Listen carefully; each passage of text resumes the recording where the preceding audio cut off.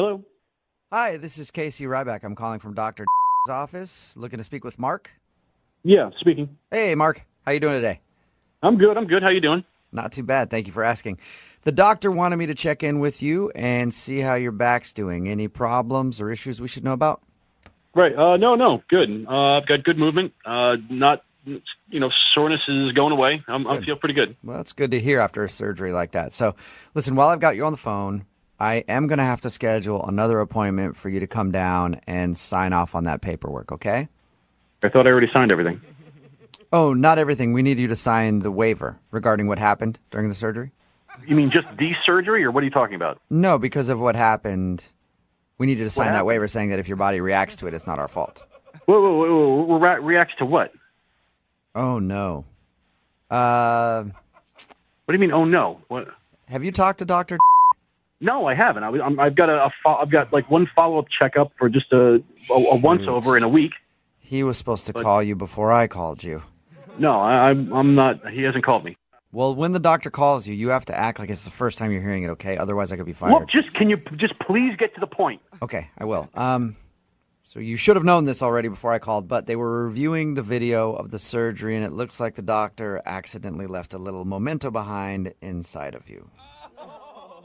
Could you say that again, please? The doctor accidentally left a string cheese wrapper in your back. Are you sure? I'm very positive. I feel fine. Well, you might feel fine because it might be okay. It could just get out of your system normally. So I don't know how it happened, but he must have dropped it in there, and then they sewed you up and sent you on your way, and there is a string cheese wrapper in your How does he manage to drop a string cheese wrapper into my open wound? Why is he even eating string cheese during an operation? He loves his string cheese. It's kind of how he concentrates. Every surgery he does, he's always chomping on some string cheese. We've never had this problem before, though, so it must have dropped in when they were stitching you up. Like I said, I don't know. I'm very sorry. Sorry is not good enough. There's a string cheese food wrapper in my back. This is why I wanted the doctor to talk to you, not me, because you're sort of shooting the messenger here. I didn't do it. I wasn't eating the string cheese. I didn't place it. Man, you're not the one that can die from this. So how is this get to be about you? I'm the one that's got garbage in my back.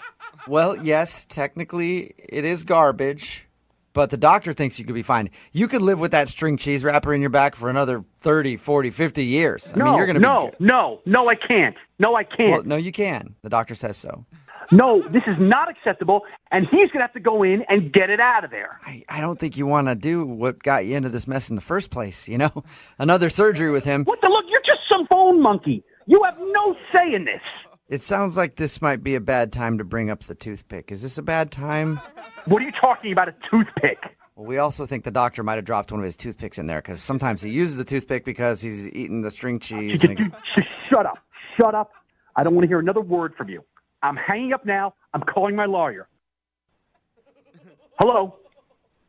Hello? Oh, I'm sorry. You said you didn't want to hear another word from me, so I just stopped talking.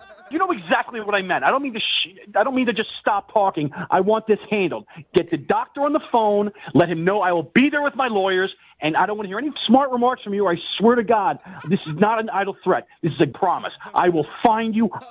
Then how about I just tell you that this is a prank phone call so that you don't find me? If you're going to keep screwing with me, I swear to God, I have no more patience. I'm not screwing. Well, I am kind of screwing with you, but not in that way. Oh, my God. Your wife, Erin, set you up.